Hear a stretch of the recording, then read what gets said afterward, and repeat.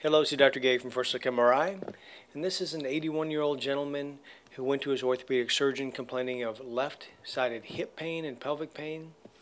The surgeon did an x-ray in the office, which is right here, showing the left femoral head. This is the left iliac crest, right femoral head. This is the right pubic ring. This is the left pubic ring. Everything was read as normal. No obvious displaced fracture, no bone tumor.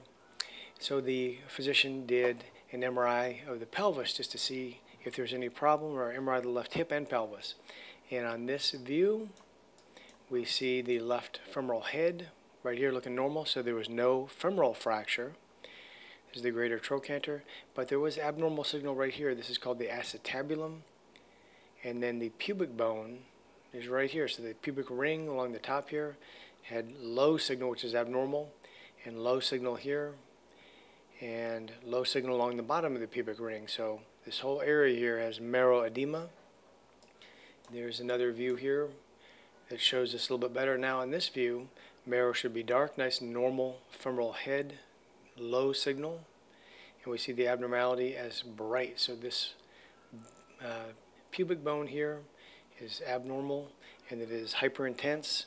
There's a fracture line. That ill-defined vertical band is a little non-displaced fracture or stress fracture line. Here's another little stress fracture line, and this is the ischium down below.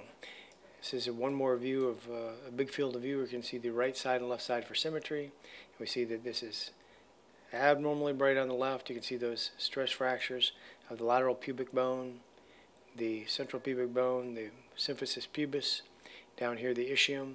And you can see on the right hand side the whole pubic ring is nice and low in signal, which is normal. So this is a fracture, or I'm sorry, non-displaced fracture or stress fracture of the left pubic ring with lots of marrow edema.